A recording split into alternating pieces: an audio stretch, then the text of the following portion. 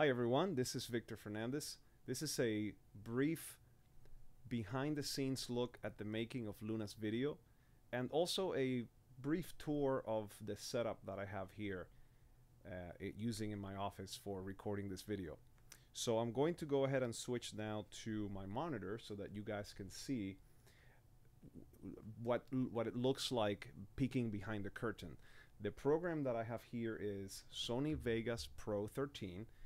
It's getting a little bit old, but it still works great. And basically this is what the finished, pretty much I think we're at the end of this now. This is what the finished video looks like. So let's see what the different elements are. These long lines here are each of the different takes that we did in school. So if you are someone who was in this video singing, then you guys will notice that this track right here is the one where we were outside of Miss Whitbold's and Miss Delicia's room, right? Then this one here, then this was in the courtyard, then this was in the playground, this was in my classroom. Every one of those is accompanied by an audio track represented by a different color. Like this one is red, this one is purple, this one's yellow, this one's green. And you will notice that these audio tracks are grayed out. And what that means is that they are actually muted. You don't hear them. What you do hear is these audio tracks here at the bottom, and that's actually you guys singing. So let me give you an example. If I play this section right here, you will hear guitar and voice. We wrote this song for you.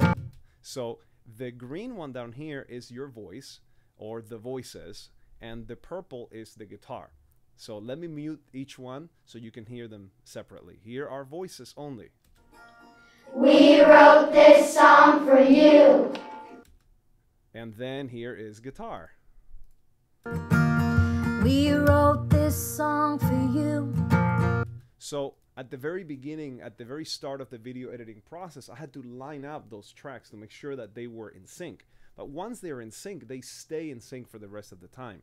And then I took each of the other video tracks and I also had to make it in sync, so that at the very beginning, everyone was saying, we wrote this song for you. So that was really important. Now, if I scroll up here, you will notice that there are holes all throughout the video tracks.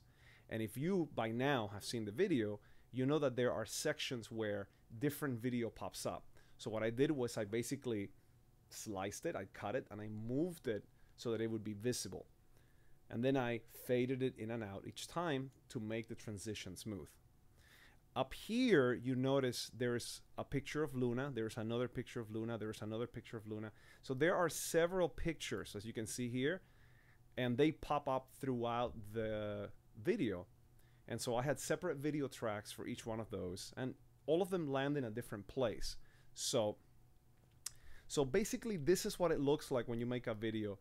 The video took, the video overall is about 3 minutes and 10 seconds. Filming took, let's see, filming took at least 2 hours. Recording, I would say, took at least an hour.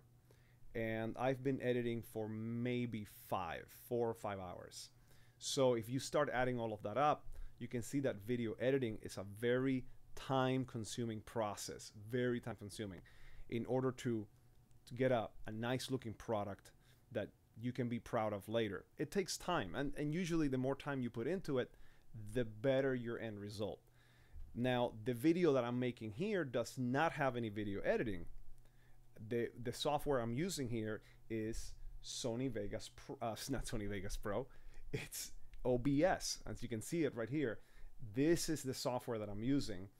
And if you want to get a view of my whole setup, then I will show you that as well. There it is. So that's my kind of the overview of how everything looks like here.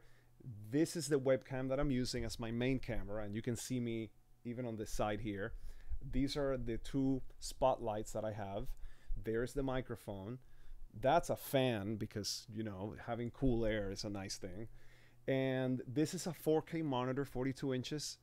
This is a 32-inch 720p monitor. And then the magic, you guys, the magic where I can change all of those scenes. You can see it down here. It's the Stream Deck. This is what makes it all work in order for me to be able to change scenes seamlessly without any difficulty, or tell you, hey, we have a video, let's go ahead and get started.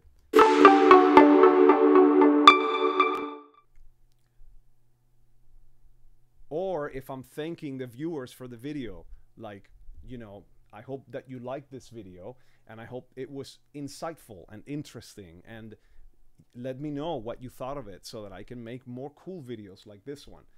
And so the Stream Deck is what powers all of that beautiful magic to happen.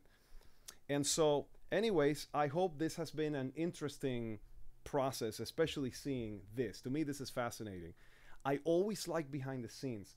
I've always liked looking at like the making of Star Wars episodes 4, 5, and 6, where you could see those sets that George Lucas built in the 1970s. And when you see it in the film, you get a deeper appreciation for how things are made. So I like how things are made, and this hopefully gives you an insight into what that final product looks like. So, you know, in terms of time, and in terms of what it looks like, and in terms of what the software is like. So with all of that being said, thank you guys for watching this video, and thank you for learning. I will see you around.